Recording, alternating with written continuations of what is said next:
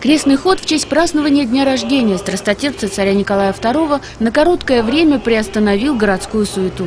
По главной улице Севастополя в направлении Приморского бульвара молитвенное шествие длилось менее получаса, но в городе атмосферу праздника сразу почувствовали. Крестный ход встретили у летнего театра «Ракушка», где развернулся второй всеукраинский фестиваль православных журналов «Семейные чтения».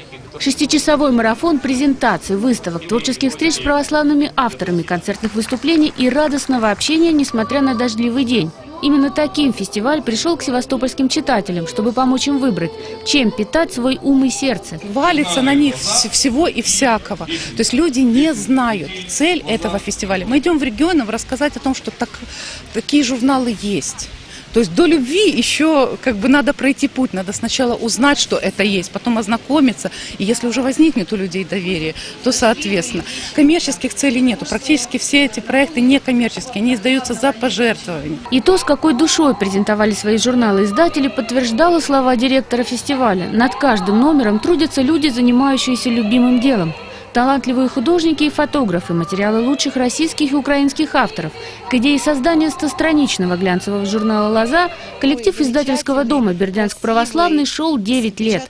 И теперь на страницах журнала для думающих статьи полюбившихся авторов, среди которых известный блогер в Украине протоиерей Александр Авдюгин. У него есть замечательная рубрика, которую мы вместе с ним придумали, «Именины месяца». Вот эти материалы, они настолько оригинальные, что их не прочтешь ни в интернете, ни в каких-то других изданиях. То есть это автор, который трудится непосредственно для журнала «Лоза». Иллюстрировавший журнал «Веселые картинки» художник Сергей Семендяев теперь радует маленьких читателей журнала «Лесенка», в котором каждая страничка манит красками детства.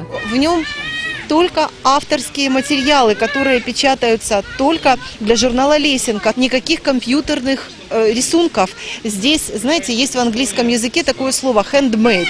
Так вот, этот журнал именно в этом исполнении, ручная работа. Такая характеристика подходит каждому из 6 участвующих в фестивале журналов. В них нет случайных авторов, привычной информационной шелухи чтива. Все темы важны для украинского читателя, отмечает главный редактор журнала «Фома» в Украине Антон Никитин. Разрушив границы, этот проект пришел к сомневающимся в Украине. Нужно читать детям еще тогда, когда они находятся в утробе матери. Нужно читать хорошие вещи, потому что есть такая фраза у Высоцкого: значит, нужные книги ты в детстве читал.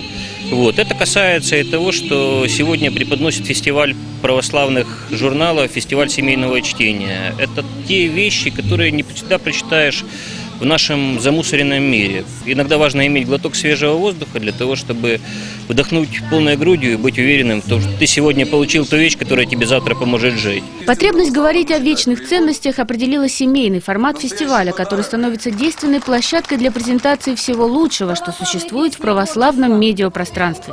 А прекрасным дополнением фестиваля стали выступления творческих коллективов и бал, состоявшийся несмотря на проливной дождь. Светлана Карташова, Дмитрий Карташов, информационное бюро программы «Седмица», Крым.